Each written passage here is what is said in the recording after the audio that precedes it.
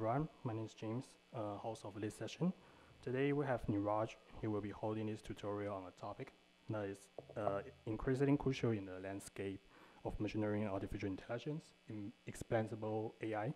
And this session is designed for those who are new to the domain, are keen to unravel the black box that often characterize the learning model. So as we integrate AI system into critical areas like healthcare, finance, and autonomous driving, the need of the transparent and understandable algorithm has never been greater. So if you ever wonder how we can trust the machine that are become an integral part of our lives, you are in for a treat. So let's give a warm welcome to Neeraj. Okay. Hello everyone, so I'm Neeraj, and today we're going to be talking about explainable AI. So before we start, I have a quick question for you all. How many of you guys are from the background of machine learning or something similar to that?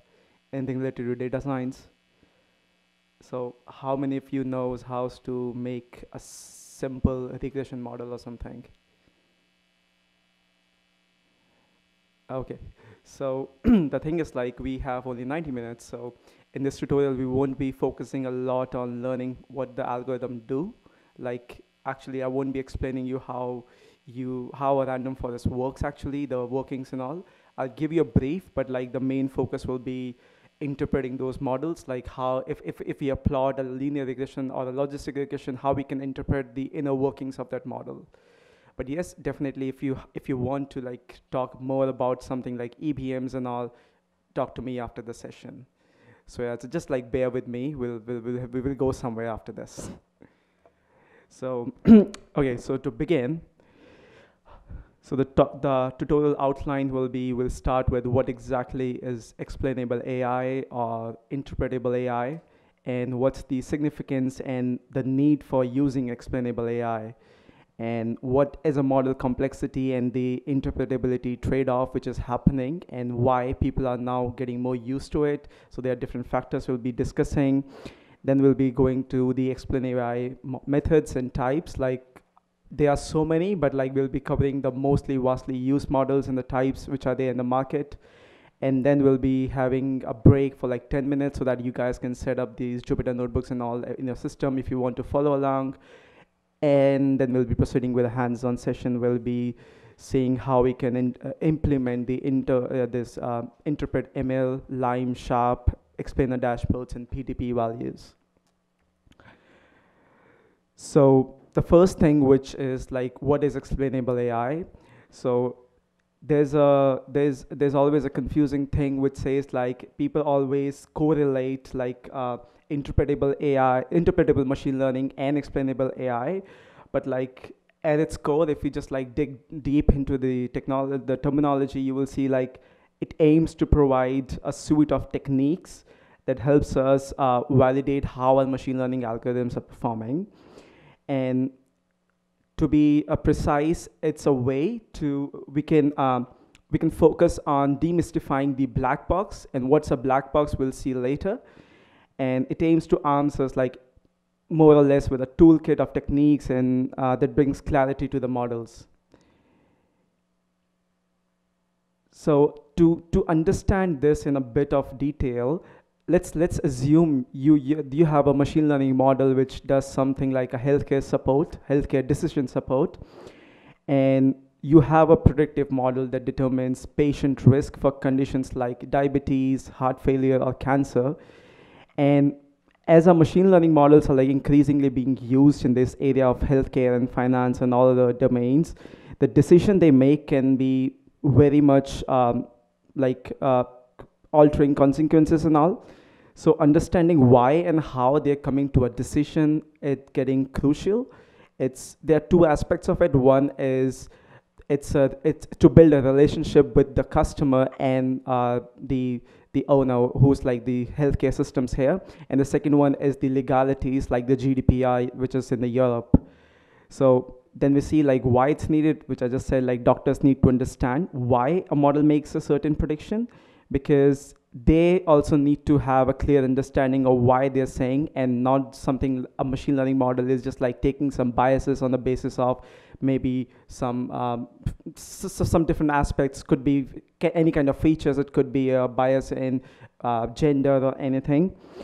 And the total overall benefit is the increased trust and the actionable insights. So overall in this tutorial, we'll explore these methods by which they will help us validate our machine learning models. And to understand properly, there's another example, which is like, assume there's an autonomous vehicle, like self-driving cars, like they're making decisions. And we also don't want a machine learning model to completely change its prediction on the basis of a small change. Maybe something like there's a change in the sensor. We don't want to just like the output is completely terribly changed. So the engineers and regulators need to understand like how these decisions are made so that they can tweak all the details in accordance to the safety standards. And that's another example, like in the financial fraud detection, which is more or less people learn the first when they're studying machine learning, like fraud detection and all.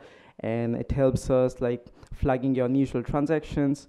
So in the financial domain, it's a massive hit. Like people are continuously using explainable AI to open up their black box models so that like they can identify a suspicious activity and why those activity has been flagged. Because if you have been flagged by your bank account, like for the suspicious activity, you should know like why exactly you have been flagged. Because if you know like how many of you have like gone for a visa appointment and something, and most of the time if you apply for X country, you get a letter saying, hey, you don't satisfy these conditions, which is the broad condition of 5 statements, and choose one of them by your own. So that's the thing, like you should know like where exactly the model is just like giving a hit like, hey, this is a suspicion transaction. So to talk about the black box dilemma, so it's more or less defined to describe complex machine learning models. So for example, if you're using something like a very simple model like logistic regression, or something like a linear regression, or what do we say, that decision trees, which are pretty simple. On those models, we don't consider them black box because we know the inner functioning. But if you're using a deep neural network or a CNN where there are like so many hidden layers, you just know the input and the output. What's exactly happening, you just know the maths, but like what exactly happening at each step, you can't figure out. You're just like trusting the AI system. So you have 4 aspects for this. One is like the consequences of complexity, which is like all your complex models like the deep learning or the ensemble models like random forest, which compiles different ML algorithms together, are like pretty highly accurate, but like they're very hard to interpret. So for those, we have specific model-based libraries and some agnostic libraries we'll be discussing later on. And the second one is like the simplicity sin of the code. Like even though these models are very easy to interpret, but they are not covering all the nuances in the data. So the only trade-off, it's like some of the approaches manages to, you know, balance this complexity and the nuance thing, like the interpretability, like the ensemble methods, but they are pretty complex to interpret eventually.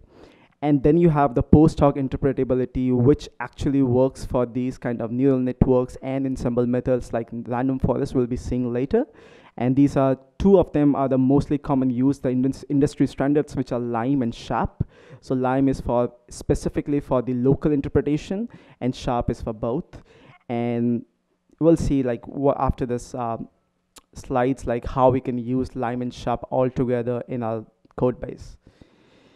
So if you see this graph, you see like this is an accuracy versus interpretability graph. You'll see like the classification rules, which are very simple to interpret, but the accuracy is very low as compared to deep neural networks or ensemble methods like random forests or SVMs.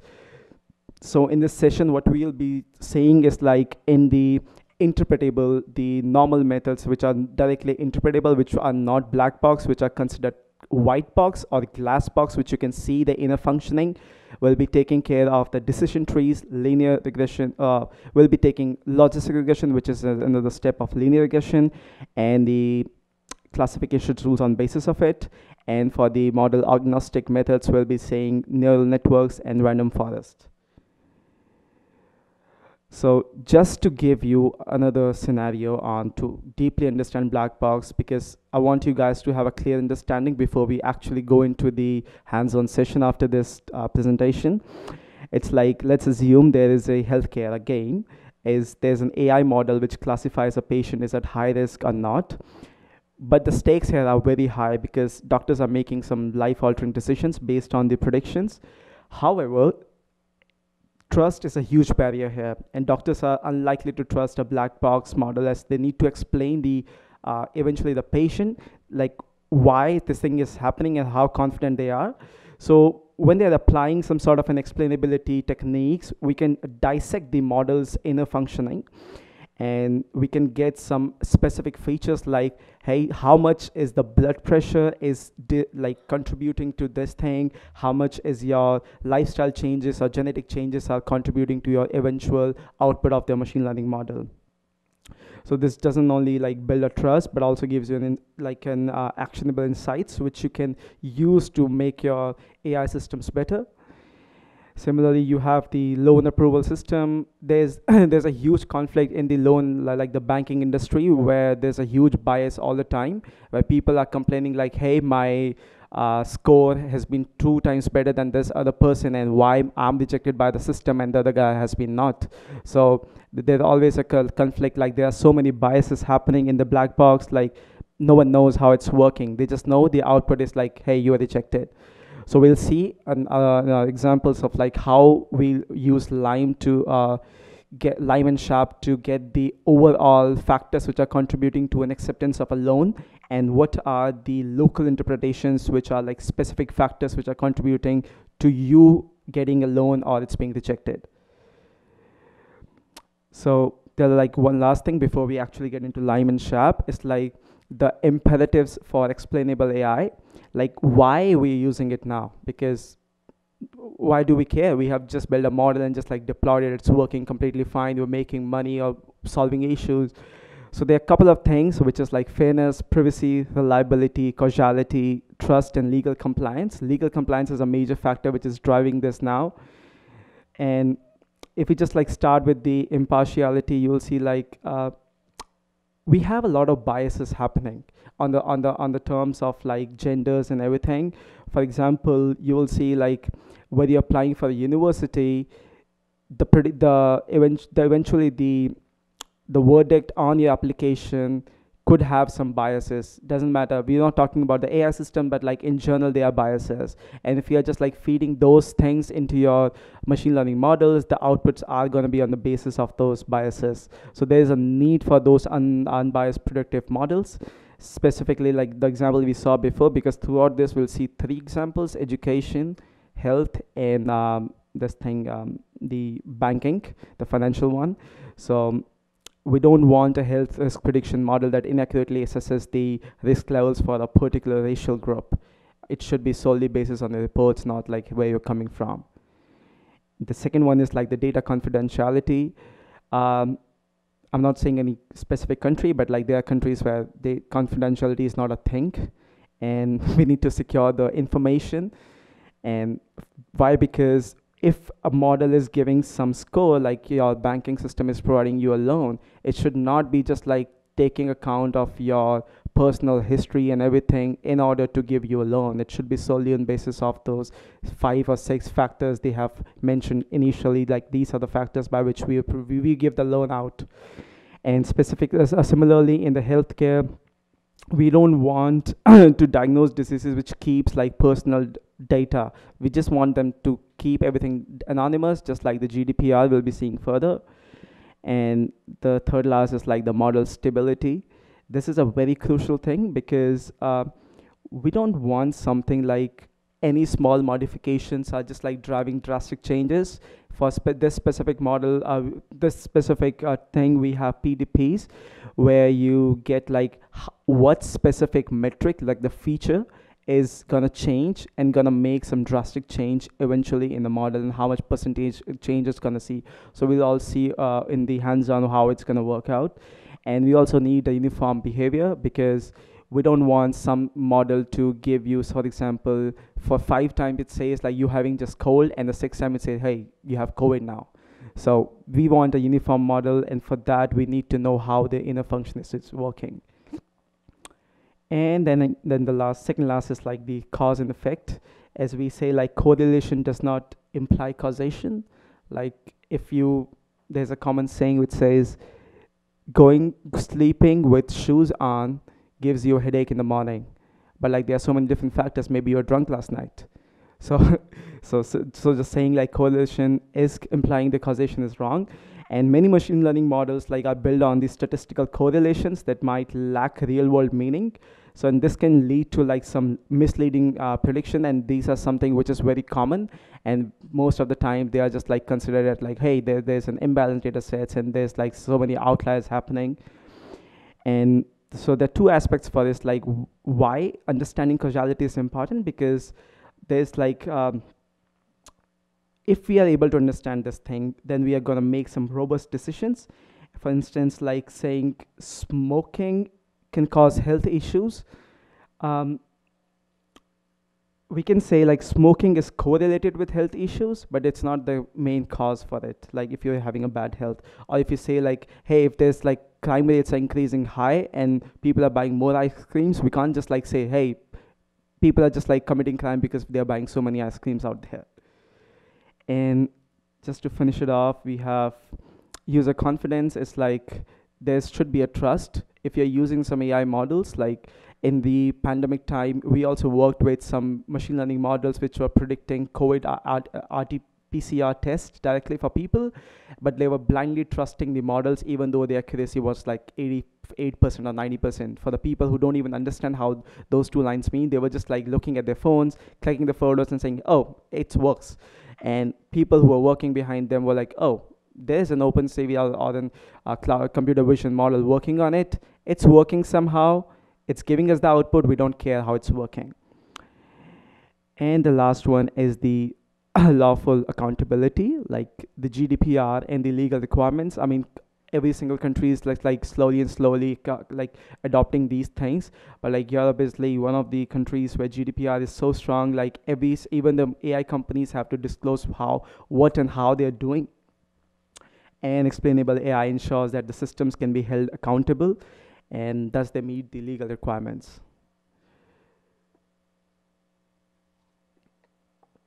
So, so there are like two major explainable AI models we'll be discussing. One is like a model specific, and one is the model agnostic. So model specific is something which is if there's an interpretability library made specifically for your specific models. There is a downside and an upside both for this. We'll see after this after a few slides like what are those. And in the model specific, we will take into account the logistic regression, decision trees, and the explainable boosting machines.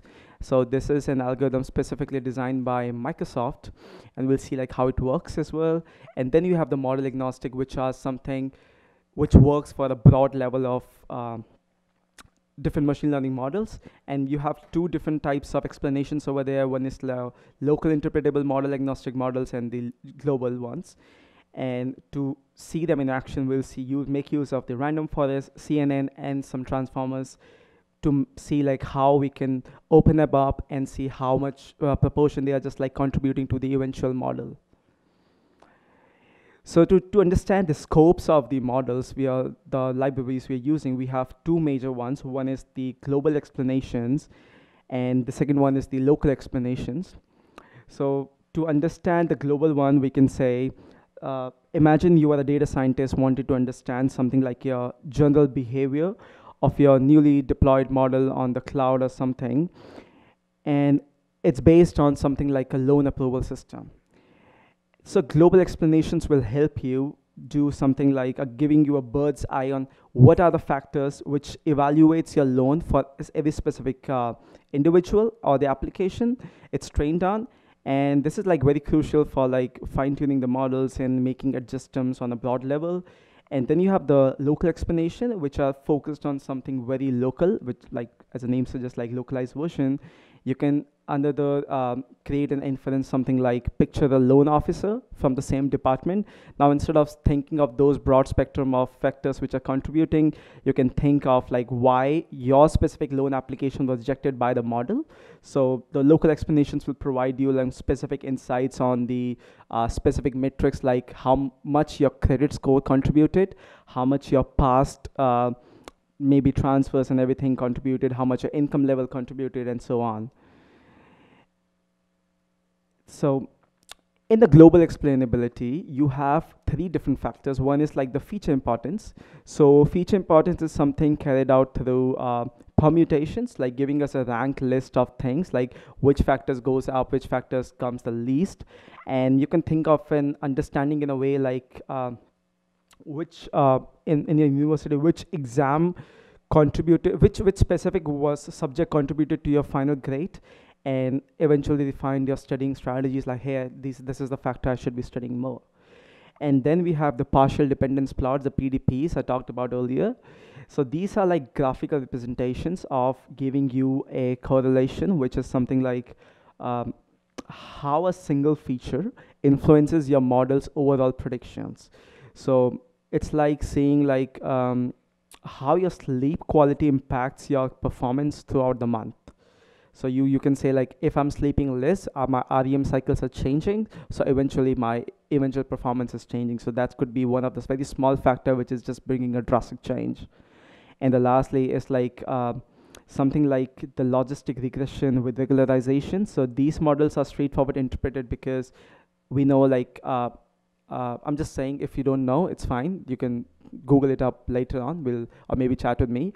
So it's based on the weights. So if a weight is just like directly contributing to your feature, and because their coefficients like directly indicate their feature importance, we can say like we can clearly understand what is happening at what step. And if you still don't understand the weights in layman terms, we can say like if you're trying to predict the housing prices, and the coefficient for the square foot price will tell you the impact of the overall price. So those are the weights, the coefficients which are just like driving the change in the overall features.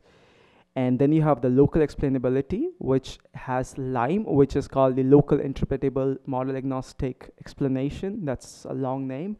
I have to see the screens for that. And for example, for a specific person who was denied loan by the loan officer, this method can explain like why there are what specific parameter in their employment status met the threshold or didn't met the threshold, and or maybe their poor credit history was the one deciding factors in their eventual denial. Because we'll see in the code like a single parameter can completely push the positive to the negative one. And then you have the counterfactual explanations. So they tell us the minimum changes to flip the model's overall outcome, like overall decision.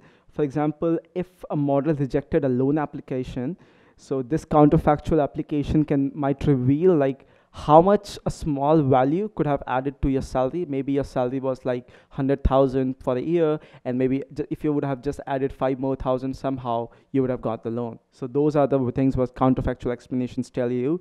And the last one is the Shapley values. This is the most powerful tool out there, which is often used for the global interpretation more or less, but like we can also use it for the local interpretations as well. And for example, if you are a doctor diagnosing a disease, Shapley can tell you the symptoms and how much symptoms contributed to some specific disease. For example, in your COVID, if you had COVID, like how much of your symptoms are actually contributing to your worse health right now. And so this is the last topic I'll be talking before we go to the hands-on. So your model could be either model specific or model agnostic. So model specific are basically the interpretability techniques that are customized to work on work on something like on the machine learning models, which are glass box, which you know the inner functioning happening, and they are like custom-made, tailored to fit unique characteristics of a specific model. a model which is working with something like a regression model won't work with something like a classification or some other machine learning algorithm. And the thing is, like, model agnostic are like a broad spectrum, and they are less effective, but they have a high accuracy. And the advantage is, like, if they dig deep into the internals of a specific algorithm. If you're using a model agnostic, they won't go as deep as the ones which are the model specific ones are going, because they take into account the unique properties of every single feature of that model. And the last thing we have is they help us to extract the nuances in the specific code, like what our model is doing at a very low level, and then it will help us to understand the deeper understanding of the same model. The first one will be the logistic regression. So for those who don't know, if you see the graph, it's a simple statistical method, and which has one or more independent variables, and it's used for classification, the binary classifications to be precise. If you see the equation, where P is basically the probability of the dependent event occurring, the B naught is the intercept where it's cutting the graph, and the B1, B2 are the coefficients, which are the independent variables to x1, x2, and so on, and they are the ones which drive the change. And E is basically nothing but the natural logarithm. What this algorithm does, it's similar to linear regression, but it squashes the value between 0 and 1. If you see the graph, it squashes the value between 0 and 1, so it makes it more interpretable as a probability. And this is like crucial for classification stars, because you want to have a probability between 0 and 1. And one last thing I want to say is, like, the positive coefficients, like if there is like 1 plus 1 change in the coefficient, like the B1, that'll increase the log outs of the response, like they'll bring in the change by 1 in the x1, and the negative coefficient decreases the log outs of the response here.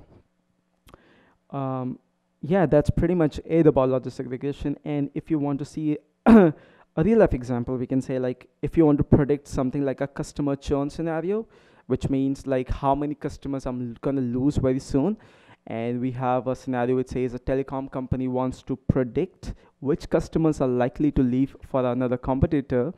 So we can figure out something like if the coefficient for the contract length is negative, it means the longer the contract stays, the customers is likely will churn. And what this insight will be giving us is, like, when you know all these details, we can help the company that proactively take steps to make sure, like, they retain the high risk customers, because they don't care about the low risk customers anymore. They'll eventually stay. The second one is the decision trees. This is the most easiest algorithm to understand. So what it's doing, it's like it's like normal if-else statements. It goes down a tree structure, says, like, if this condition is met, you go left. If it doesn't met, you go right, left, right, and eventually comes to the level which actually satisfy all your requirements, and that's your output. And yeah, it's a hierarchical decision making. It breaks down the complex decisions into simpler decisions, and it's very transparent. That's why it's a part of the white box, and it's easily to visualize as well. And to understand, like, an example will be like the credit risk analysis. Like, a bank wants to decide if they wants to offer a loan to the individual, so we can consider something like a tree interpretation, where the node splits on annual income, and one of its child nodes contains something like credit score. Like, if your income is satisfied, then we go to the credit score, and so on. It's just like a hierarchy, and it can help, like, the bank to transparently understand which factors are critical in assessing their loan applicants. And the last one is EBM. We'll just like touch it a bit, because to explain this is like pretty complicated. It will take like 20 minutes to just understand explainable boosting machines. So it's a type of a generalized additive model. What it means, it's like it's easily interpretable. It's made by Microsoft InterpretML team just to make sure, like, this model is easy to interpret by them. And it creates a one-directional histograms, which is designed to be interpretable. That's why it is meant to be interpretable. And what happening is like each feature over there is modeled individually and later combined in to make predictions. So unlike black box, the EBMs allow the feature importance, like the whatever the important feature here is, and then visualize it better to understand. And how we can interpret is like we use the PDPs, the partial dependence plots, because it helps us, like if there's like a specific factor driving, what are they gonna be eventually doing for the predictions and affect the predicted outcomes. And we'll see them properly in the hands-on. And because this is pretty new, not many people know about it. So how it works is like you have the first step where you initialize, and what you do is like we initialize the model with a naive prediction class. This is like usually the class prevalence in the data set. Then you have the second one is like feature scanning. What we do is like the algorithm scans through each feature one by one to find the best fitting decision stump.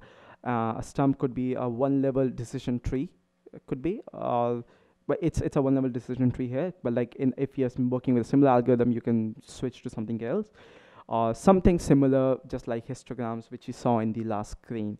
Then the third step is like the boosting step, where the small decision stump learned is added as an ensemble model, which scaled down by a learning rate to we scale it down to avoid overfitting, basically. And then we have the residual update, because there has been a residue left, so the prediction errors in our case, so they are recalculated based on the model's current prediction. So if you have worked with genetic algorithms in the past or knows how genetic algorithms work, it works in a similar manner. It just says like the fitness is there, it just goes back, recalculates it, and gets the better one. Or something like a black hole algorithm, like we take something like the inspiration from the stars. This is a black hole, but like if we found newer black holes coming in, we just like tweak them in the next iteration. And then we iterate from step 2 to 4 iteratively, and each time we choose like a new feature and a new learning rate. And yeah, then we stop once our iterations are the criteria is met. So that's how the explainable boosting machine works. And this is like a small example, like healthcare risk prediction, which predicts the likelihood of a patient getting a particular disease. And this can help you get the features like the age, BMI, blood pressure maybe, or anything like any factor which can individually contribute to the increased risk. Then you have the local, okay, did we cover this? So yeah, model agnostic methods. So this method is like a Swiss Army knife for interpreter. It has like multiple features, like multiple things can do by its own. And it's designed to work on any machine learning model, like any machine learning model. I mean, more or less almost everyone. I mean, saying all is like is a wrong term, but like almost all, I would say. And it's not tied to the internal workings, like it's not going deep into the internals of how a machine learning algorithm is working, but it works on the specific representations. It's highly versatile, which means like it can interpret from very simple machine learning models to from like linear regression to highly complex deep neural networks. And for the model agnostic, the examples would be Lime, Shap, and PDP, which we already discussed. PDPs we already discussed. And why they stand out is because they have a wide accessibility and wide applicability across different complex models. So the three things, which is like we are just left with one: Lime, Shap, and PDP. So Lime is basically, so to understand Lime, we won't go into the mathematics behind this because that's way too complicated to teach, like to learn over here. So you can understand something like you have a model which just builds a boundary on a 2D plane or a 3D plane, whatever plane it is. And you see like there are so many points being, some example could be if a person has diabetes or if a person has not diabetes. So it can either plot something like diabetes, non-diabetic, diabetes, it just classifies. But what the problem is, like, how can you interpret? So what line does is, like, it zooms into a specific boundary. If you see over here, so there's a non-linear function happening. It just like makes it a linear because it just goes specifically to that specific area and look at the other inputs and fix a linear model, like a regression model over there. The initial model may not be non-linear, or it could be linear, but eventually what we're getting is a linear model out there, which we are getting eventually by zooming in, and it then looks at the other examples and just like tweak its what do we call the linear model, and then compute the feature importance out of those linear model. It's simple, right? Okay, so but like it looks simple, but like the maths behind it's like quite complicated. Like it took me like a week to understand it, so I'm not going into that on this session. To understand how Lime actually does, like in a layman's term, we can talk about it. Like it just like Lime perturbs the input data and generates a new data sets of the perturbed data, like the samples we're getting over there, like this. And the intuition behind is to understand how the changes to the input features, like over there, can change the predictions of the model, which is like the simple generation. Then you have the predicted on perturbed model, which is like these samples are then passed to something like another machine learning model, linear model, and the predictions are obtained for each of them. Then it becomes very simple because this high complex model with maybe like 5-10 different planes, it just like converted into a 2D plane into a simple linear regression model or something. And then what happens is like weight assessment happens. We assign the weights to each of these perturbed sample. So how it's working is like the weight denotes the proximity of the sample we are taking, and the closer the sample is to the original data point, the higher its weight will be, and it's typically calculated inside the kernel, so you don't manually do it. And then it's the model training. So Lime just trains a model on an interpretable model, which is usually a linear model, which makes it so simple. The only problem is like interpretability is so simple to do, but like the things they are doing behind the scene, it's quite complex, but it's somehow manages to make those complex into a very simple perturbed data set using the predictions obtained from those complex data set. And then the second one is the Shapley additive explanations, and it calculates the Shapley values for feature. This is an interesting thing because this Shapley values are completely based on game theory concepts, specifically the cooperative game theory. So it represents the average marginal contribution by every single feature into the output prediction, and this enables both the local explanation for the individual and the global insights for the feature importance. And this is also very versatile, and it balances accuracy as well. Okay, so to understand it better, what the marginality contribution is, let's say we have a game. There are two players, A and B, and player A has scored 10 points and player B has scored 20 points. And we can say like player B comes first and player A comes second. But what if they form a coalition and just like go together? So what's going to happen is like the A's marginal contribution will be 10, but the B's marginal contribution will be 20, even though their overall score will be 35 and they will be the first in the race. But what we are trying to do with the Shapley values is like we find the A's and B's marginal contributions and just like average them over all possible combinations, and just like giving them a fair credit. So what we are doing is like if there are so many features contributing all together, we just find the marginality contribution, and which gives us an approximate, not an approximate, or almost an approximate measure of the percent how much this feature as a player has contributed to the eventual outcome of the model. And yeah, that's pretty much it. And the last thing we want to see is like the partial dependence plots. And PDPs are a way to interpret like the model's decision-making process, which we already talked in the beginning. It gives like a feature relationship, which tells you how one feature affects the predictive outcome, arranged all over the other features. Like you just like correlate two features and see like what is affecting the other, and also gives you a global insights on understanding the model's overall behavior. And we can also think of maybe a real life example, something like real estate agents. If you know, they need to understand like how much square foot impacts my home prices. So this PDPs can simplify that process and say like, okay, out of everything, how much your per square foot price is just like making a drastic change in the overall price of the location. And yeah, so that is it for understanding the explainable AI and what all those models work. So maybe after this, how much time? We are already 40 minutes, right? So we can take a 10 minutes break. And meanwhile, you can open the PyCon Taiwan website, go to this session. There is a link over there. You can go to the link and download the GitHub repository from there. And there is a Jupyter notebook over there. So you can install it on the system and somehow just take your 10 minutes, do it. If it doesn't work, there's a link to Google Colab as well. But Google Colab might have some issues on showing you the graphs, all the graphs all together, depends on the GPU and all. But you can at least follow along.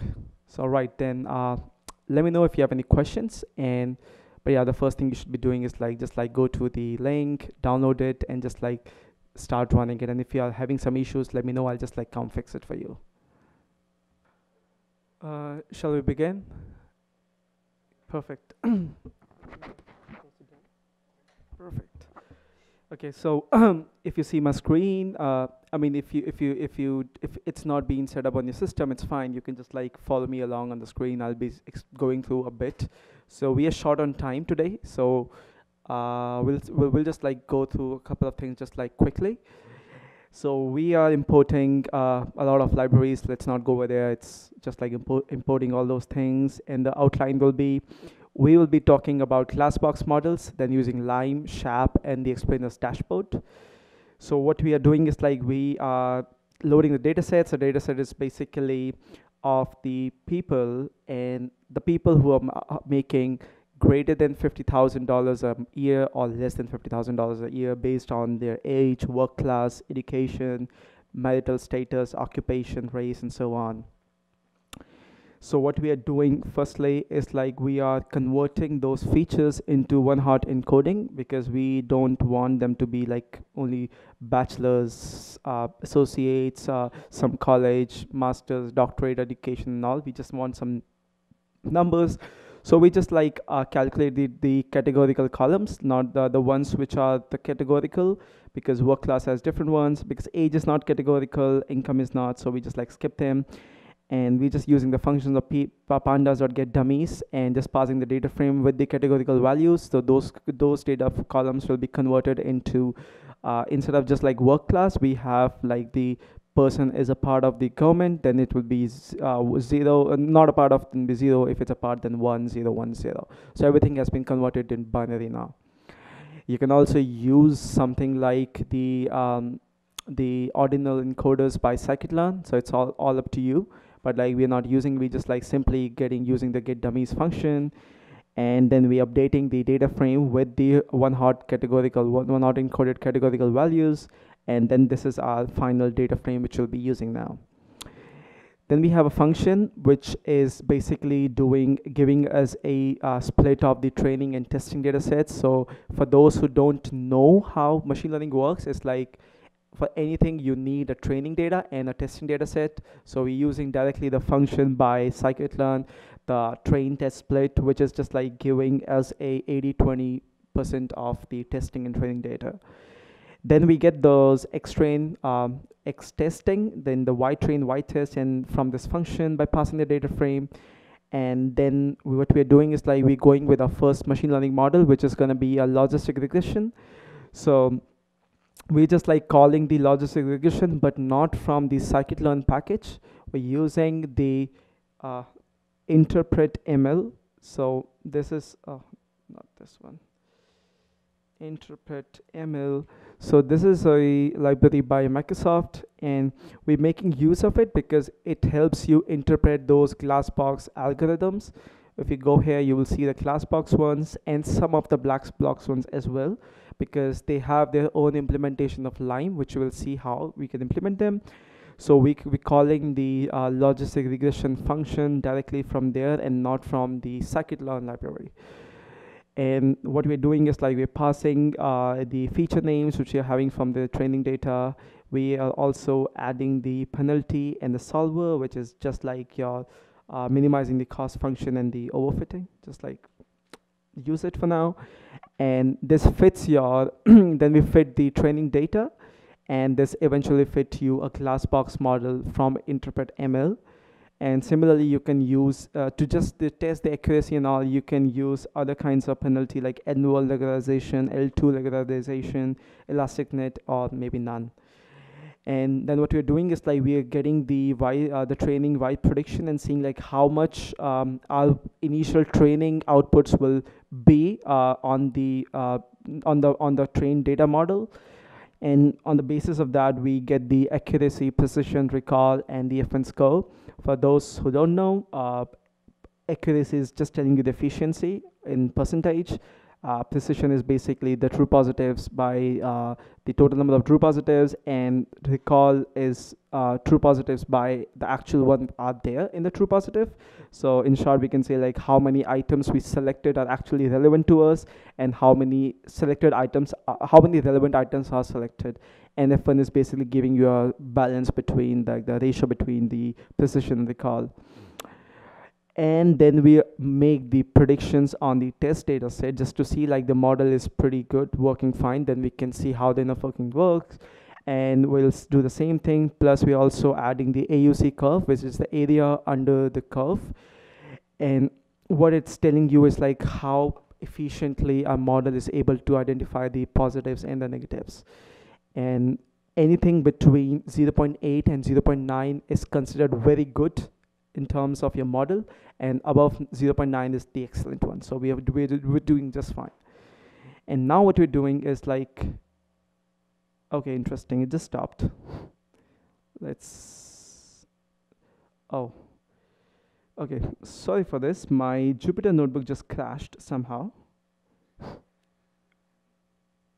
So we'll just like overwrite. Let's see what's happening. This is so common, like on your local MacBook. I wouldn't say it sucks, but like sometimes it gets stuck.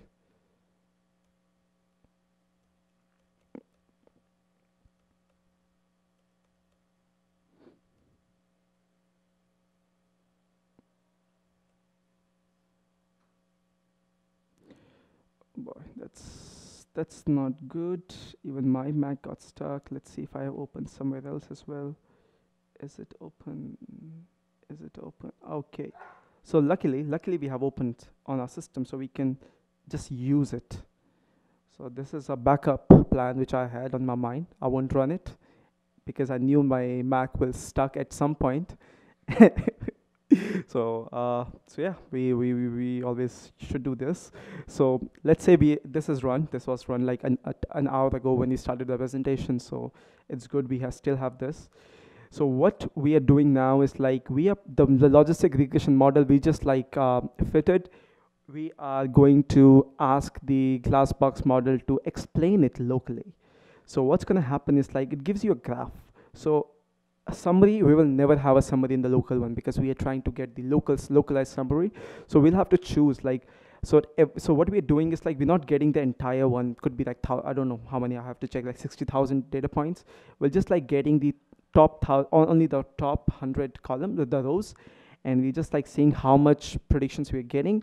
So we'll see like the actual prediction was zero, and the predicted value was also 0, and what are the factors which actually contributed. So we'll see like the marital status. If you're single, it drives completely towards this, like you will have a lot of money. I'm sorry for that. You will have less money. That's the opposite. And if you're married, then you will save more money or you'll make more money somehow. So that's what this model says. I'm not saying that. the number of hours you work. If you work more hours, you will make more money. It's simple. Just work more. And your age, the more you are old, the more money you have. That's the model tells you. And it also gives you a predicted score. It's like, oh, okay, it was 0.981. It's very strong. You will also see some false positives here, which is something, let's see. Yeah. So the actual one was 0.371, but the model said like, hey, it's 0.629, so it's highly positive. Sorry, it's highly negative here because it was positive. The positive was that. So actually, we were like, oh, this guy actually makes more than $50,000 a year, but our model says like, no, it doesn't work. And what are the forces which are driving? It's like his age was, he was old. He was very old, age 48. So we the model says like, oh, this is pushing it harder to being a positive one, and the number of hours he worked was pushing it way too harder.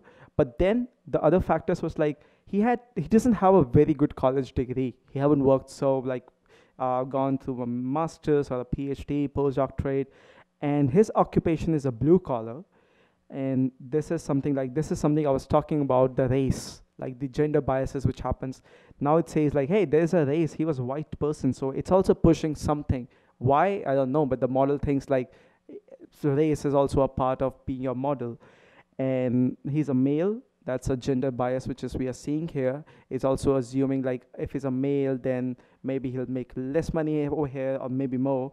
In our case, it's like, it's being a male is pushing it towards making less than $50,000, and it says like his work is private. So eventually, the model says it's negative. It's pushing towards the negative one. So he's making less than 50,000, which is not true in our case.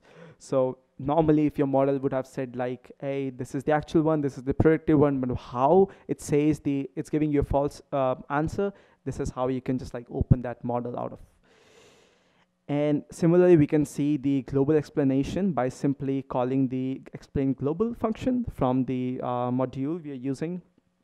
And this gives you a summary. This gives you the coefficients, like what are the major coefficients which are contributing to your our model's outcome. It's like all the negative one, the less than 50,000 are being pushed by something like marital status single, education only school, you're widowed, you divorced, but the highest one coefficients are giving to your education as doctorate, and your education is like professional school. So this is only the top 15 or something we are just like looking at, but we all can also change it like how much you want to see. And we can also see the correlation, like maybe see something like age. We will see with age your score contributing to it increases drastically. It just keeps on going up. The more older you're getting, the more money you will make. Second thing will be a decision tree. So it's the same thing. We are just like calling the classification tree. We're not using scikit-learn or any other library. We're just using the interpretML and the we are just like calling the classification tree by providing a random state for, and then you're providing a maximum depth of 5. Oh, we are not providing a maximum depth here, so it will automatically go with the what do we call it? The standard one, which is uses by clause. And then we have the minimum samples. By the minimum split will be 2, at least 2 of the split. We then just like plot it, and we call the decision tree, and then we evaluate the model, and we see like the AOC, the area under curve, is 87%. So we know our model is doing fine. So we can now try exploring the model, explaining the model further. And then we have a confusion matrix, which will tell you there are some false negatives and false positives here. And then we try to interpret the model globally using the same glass box model. So right now the model's explainability we are seeing is not a black box, it's glass box or the white box, which we know the inner functioning. And it gives you a similar one in the local one. Here it won't give you any, because it will be giving you a graph instead of the tree structure graph instead of a bar chart kind of a thing. And if we see like how much professional school was a part of it, and somehow it's it's there. Somehow it's there, but it's so small. So we'll see like how it has came to a specific decision here. which is like it went to this node, which says like hours are less than 42, then it went to this node, then it went to this node, and so on. So this is how we have come to a decision like, okay, this is how our values were being generated, the final outcome. And we can also similarly generate the local graph, which is similar to the ones we have seen before. It's like the actual is 1, the predicted is 1, and the confidence is 66%. And how we came to this conclusion is like, we saw like the guy or the girl was married. So we saw like, hey, is the person a blue collar or not? We saw like the person is a blue collar job. And then we say like, what's the high school, the schooling or the highest level of education. We see like it's like the high school graduate.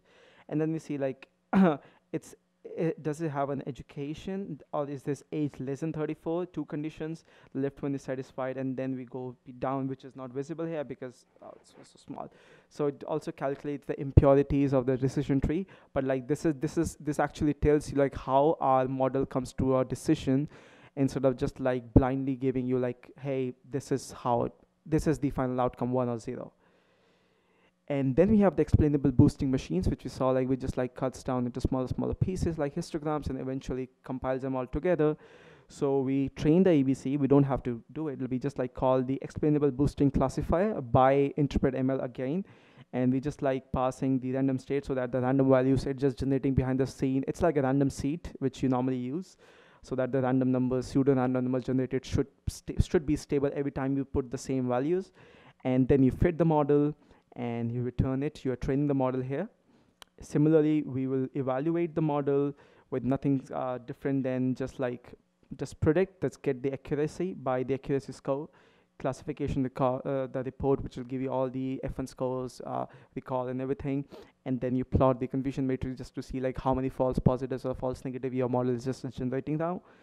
And then you see like there's some false positives and some false negative, but let's not talk into this because our main goal is not to learn how to make a good model. Our sole job is like to see how we can open up those models altogether. And then we can again generate the explanations, and it's very much similar to that. We will be saying like the predictions, like what are the predictions which pushed it towards less than 50, and what are the predictions which push it towards more than 50. So here we will see like the major push we're getting is from the negatives one, like the less than 50,000, and eventually our overall predicted class is also 0, and the confidence is 97. And it's the same thing. It's like the global coefficients here, like what are the major factors. So we'll see like the marital status being married are rich, so married people are rich. Age is a different factors. If your marital status is single, it also contributes, but it comes below your married status, and so on so far. Like you keep down, you keep seeing other features. Now comes the LIME, like the local interpretation model. And what we are doing is like for the LIME, we're going a bit further. We're not going with a very simple classification model like a decision tree or something like a logistic regression. We're just going to random forest, which is a perfect example for the ensemble models, which takes so random forest behind the scenes, for those who don't know, is just using decision trees, but instead of just one decision trees, it's taking so many decision trees, and from the training data it just like splits it internally and just like keep passing them values on different decision trees and gets the prediction and gives you overall predictions from the highest number. So that's how it's more accurate than your normal decision trees. We are using the random forest classifier from scikit-learn and passing it the estimators at 100, random seed at 40, maximum depth at 6. So we're giving it just 6 because we don't want to make it computationally more complex. So just for the sake of this, it's up to you how much you want to see, and it's up to the model performance, how much it's performing at what level or what depth.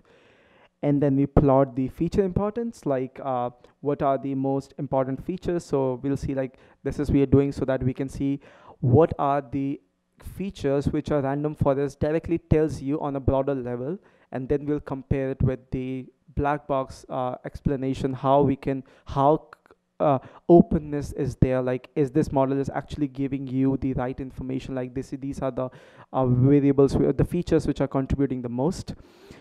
So what we're doing is like we're just like sorting the indexes in ascending order, then retrieving the features which are just the column names, and then we creating a horizontal bar charts with a gradient so that like we see like what's this lowest to the highest points, like a curve in terms of a bar chart. And then we just like adding some labels. And similarly, we have done the evaluation before. We also evaluating the random forest model here, which is just doing the same ROC curve, ROC AOC curve, plus the reports, which is F1 score, pre-call, and the confusion matrix. Then we train the model by passing the training and the testing data set, and then we see the importance features. We will see like it says the marital status. Married is the major factor for saying like, hey, you are making more money, than age, than hours of work, and comes like so far. It's going in the ascending order from top to bottom. And here is the score which says like, okay, the model is pretty good, and then we can actually go and open the model and see how the explanations are working now. And this is how an ROC curve actually looks like. I want to show you like how much, if it's up, if it's pretty going, if it's not like uneven, then it's pretty good, I would say. And now we are doing the Lime thing. How Lime works is like we are like calling the function Lime tabular explainer from Lime. So what is happening here is like we passing the number of test values into the NP array as a data set. Then we have passing the training labels, which are basically the labels of the outcomes. Then we have the feature names, which are basically the names of the columns we are just like passing. And then we have the classes, because we only have 0 and 1, false, true and false. And the mode should be classification, because we are going for a classification model, not a regression model. And the kernel width is 3, and the random state. So 3 is something which is like the neighborhood parameters. You can tweak it, but like for the sake of not making it complex, we're just like using it 3 simple model. And what it's showing you now is like it's doing the similar thing, but now it's also giving you some specific probabilities like 0.09, 0.11. Occupation profession was contributing 0.07. Hours per week was this. The major contribution was coming from the marital status. And this is the 0, 1. This is for the feature 1. And you also got these values and the features, like what's the values you are passing in. If it's a bachelor years, hours a week, and so forth. And you can also make use of the list parameters. Like you can also print the list if you want to make use of this data and just like put in together into something else. And yeah, that's pretty much how Lime works. Lime just like opens up your zooms into specific things and gives you how much percentage of the probability is being is driven by those specific features into the overall outcome. And then we have also plotted a chart, like a small graph, which is basically telling you like how much is the contribution coming for the less than 50,000 and the more than 50,000. This is just for the explanation. It's more or less the same. It's like if you're not able to understand properly the above one, you can see like you have a higher chances of like the 50,000 one. So we're getting this, and we're also getting it for a single value. It's not something for the entire value. You can see over here the index value. This is a specific output for the index 10.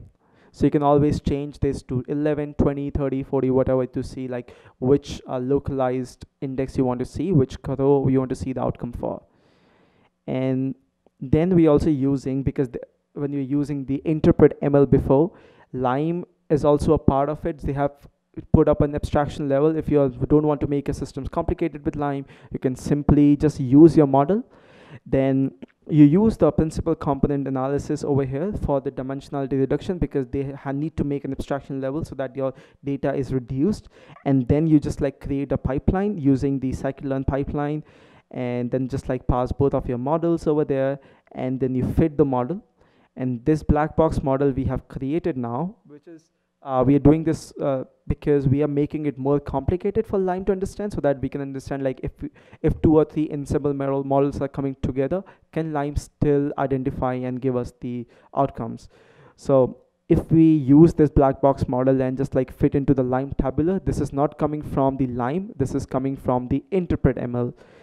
And this will give you, instead of that weird looking this kind of old fashioned thing, you will just get a very simple bar charts for this, which says the actual one was, the predictor was 0.2, which will consider it as 1. And these are the factors which contributed the most over there. And this won't have a global interpretation because we are completely going local here.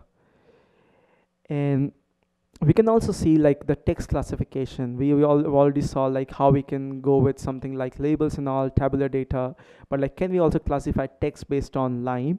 So what we are doing is like we are just like getting the news groups. It's a pre-made model by scikit-learn, I think. I forgot, I will have to say. And we just like call it and just like split and get the training and test data set out of it. And then we do the normal TF-IDF vectorization. If you have been familiar with NLP, so you know like how these text vectorization work, or something like Bagel words and C-bow, B-bow. And then you train your random forest with this data set. You're just like again using the ensemble model of random forest. And what we're doing is like creating 500 trees. It's up to you how many trees you want to create. So an estimator will be 500. And then you similarly evaluate the text model again. And what we are doing is like then we're asking Lime to, hey, we have now using a text-based model. So instead of Lime tabular explanation which we used before, we're using the another kernel, which is being explainer kernel, which is provided by Lime, which is Lime text explainer. So we'll make use of Lime text explainer and then pass the value over where is it? Yeah, over here. So we just like passing the explainer to the explainer instance, like explain the instant. This is again coming from the interpret ML.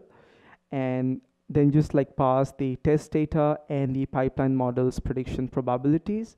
And you just like say number of features should be 6. You can again increase them. This is something I just used. And this will return you the explanation. So when we call this function, we just like created the, we just like converted the text into the matrix format, the TF and the IDF, then put the product of those matrices to get the TF IDF and just like pass it to the random forest model. That's what the RF model requires. And we see like the accuracy is pretty good. It's 90%. The FN score is also pretty good. So there's a complete balance. And we also see like the false positives and false negatives have reduced completely down.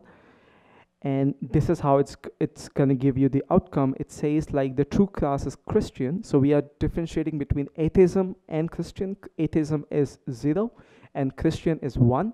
So it's saying like it goes through this text and say like, oh, there are so many things, like I don't know what this means. Okay, maybe this is 1993, something related to, I don't know.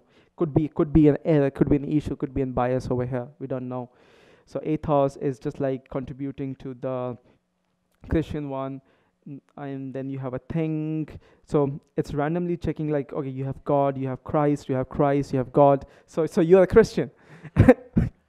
So that's how you can say like the machine learning model doesn't always give you the right answer, but now you know like why it has given me like, hey, this text is more towards Christianity or something. Similarly, if you have something like images, which is a very interesting thing, like how you have image classification actually works. I mean, you must have seen something like the OpenCV models, which just like gives annotate the image models and just like do something, but like no one knows like in behind the scenes how things are actually working. So we'll see it now. So what we are doing is like we're not training any model, we're just using the Keras and just like getting the Inception version 3. It's a CNN model, if I'm not wrong, which is training on the ImageNet by Google. And we just like calling that pre-trained model because we can't train it like for this session. It's a huge model. Then we pre-process the image because the image size could be completely different. We want to bring them to our same level so that we have similar pixel values. Because for those who knows neural networks, you need some. So how many of you know about neural networks here? So you know like every single pixel is a part of your activation, and then you put the weights and all. So every single image should have the same number of pixels here. So we are just like kind of like squeezing the image into a smaller one, 29 into 29. And then we also convert into grayscale so that the computer is able to understand the values more efficiently instead of RGB properly. Then we're just using CV2 just to plot things out, just to read the image and write it out. And this isn't just for your insight, this will just like give you an insight on how the values are just like going on. And then we predict, oh, sorry for that. Wait, where were we? Yeah. And sorry for this, because this turned out to be a huge like a very long notebook, and sometimes it just happens. So we are predicting by just like calling the model, the inception model we just like called from Keras, and we just like passing the processed images so that we train the model now. Oh, sorry, we predict the model. This process images is a long term which has used, there's just one image. And then we are asking the Lime to use the Lime image explainer now. So Lime has another explainer which is specifically meant for images. You just call the Lime image explainer and then pass the image, and just like pass the model prediction and top labels, how many you want to see, and if you want to hide colors, either one, and the number of samples. So these are like the per tube samples we already discussed in the normal slides, like how per tube samples are created and all. And this is a function which simply visualizes for us, because we want to see, like, we don't just want to see like, okay, it's done. We just want to see like on the image which all sections were actually were identified, classified as something. And we are just like calling the explanation get image and mask, because this is a function being called by the Lime image explainer, and then we just like plotting it down. And this is we just like normalizing it. It's just like the interpolation. We always need values to be between some values, 1 and 2, 1 and 0, or -1 and 1. And this is some additional visualizations I've done, so that like instead of just like the positive one, we actually see like which parts were like so densely marked as the value, where it was so confident. So we also plotted the heat maps over there. So when you run this, we will initially see this dog image, a cute dog over there, and the height of the pixel, the height is this, the width is this, there are 3 channels, and it just like runs the model and says, hey, I see a golden retriever, I see a Labrador, I see a Kuwas, I don't know what is it, I see a flat coated retriever, I see a tennis ball, I don't know where is a tennis ball, but yeah. Do you guys see any tennis? Oh yeah, maybe. But like, yeah, so it's like the confidence is so low, but the highest confidence is going to your golden retriever. And now what we're doing is like it's giving you the positive ones. Like this is how it identified that this is a golden retriever over there. And in the additional outcomes, we'll see like, okay, in the overall image, this was the section which turned out to be the golden retriever. These were the most positive values it was very confident about. It also contributed to some false positives here, but like that's why the accuracy was 97%. And the heat map, if we just like remove the image and just like think of something like a heat map, this was the region which contributed most, the blue one, for the positive result. So we have, I think, few more minutes. Let's quickly finish thing. Maybe we'll just like go 5 more minutes if you have time. We'll just somehow manage it. So we have Shapley. So as we discussed, we're not going into Shapley again. We have using the same random forest model, ensemble model we discussed earlier. We just like fitting it. We just like checking how it's working, and then we see the feature importance again. And now we are just like calling the sharp tree explainer. So there are 2 explainers by sharp. One is the kernel, one is the tree. For now, just think of like a tree one is much faster than the kernel one, but and what we're doing is like we're just like passing the random forest model over here, and we just like asking like, hey, just like explain me the sharp values for the test ones, and it's saying like, hey, the class 1, the red ones are this, and the blue ones are contributing to this much. So we can see like how much are being pushed for the positive one, but more than 50,000, and how much are just like pushed to less than 50,000. We can also create something like a summary plot out of sharp values, so which gives you something like, so these are all the values being plotted here. So these are small dots, but like overall they looks like some what do we call them, bee swarm chart. So these looks like a bee swarms of bees happening there. So the blue ones are just like pushing it more to the higher end of getting. Sorry, the red one is pushing it more to the higher end of being positive, and the blue is going towards the other one.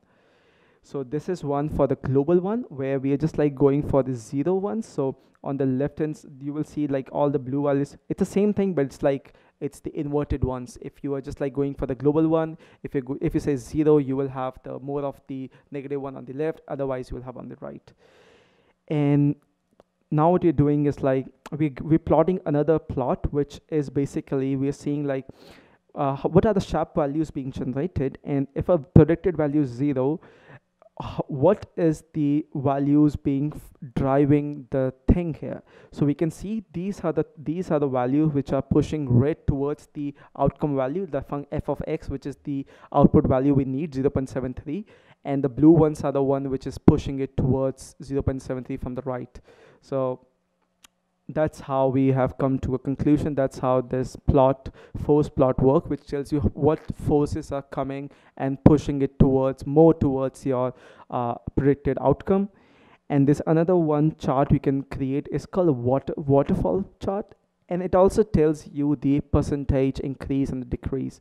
+5 is more like how much it has added to it, and -5 is how much it has taken away from it. So it's like if you want 100 Taiwanese dollars or something, if I'm giving you 50, but this person is taking 20 out of you, and so how much overall people are giving you, taking from back from you, and eventually what you will have left will be your eventual outcome here, like the f of x.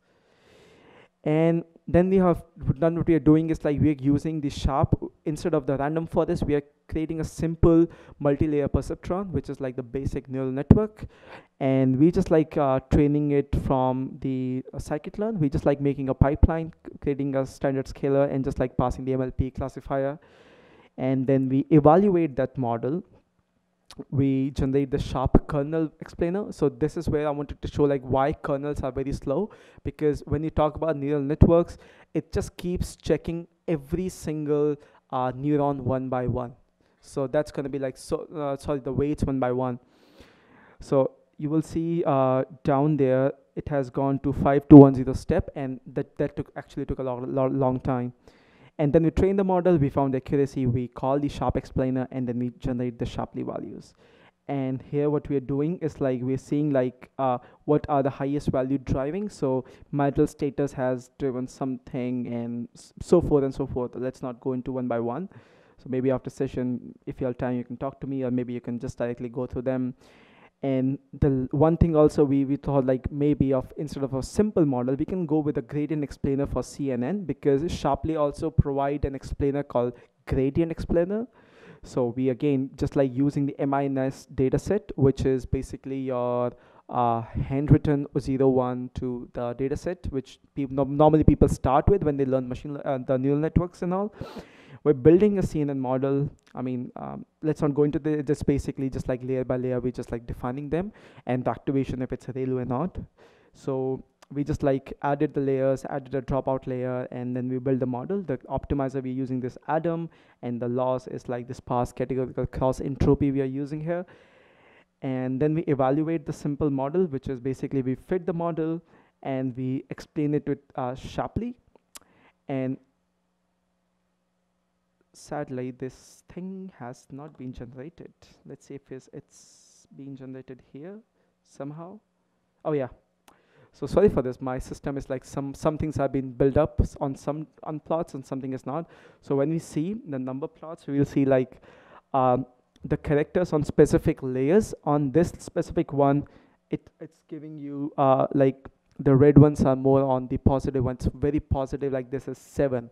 Otherwise it's just like not so confident about 7. So it's getting in different layers, and it's telling you at what stage you are actually getting those values. And because otherwise when you're creating a neural network, you just know you pass in the value, some maths were happening, weights were being tweaking after every single layer, and you get the output result. But like at what specific stage those things were actually giving more preference to something, you see on a plot which has been given by Shapley.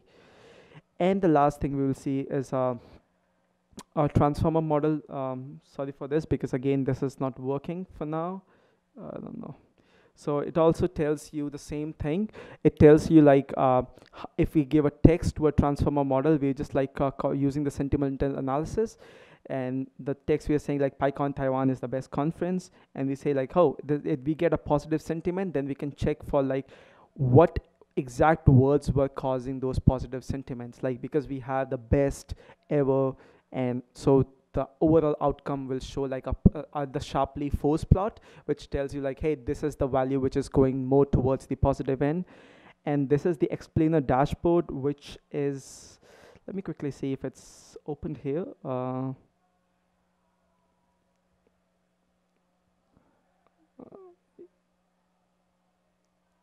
luckily this is the one I wanted to show.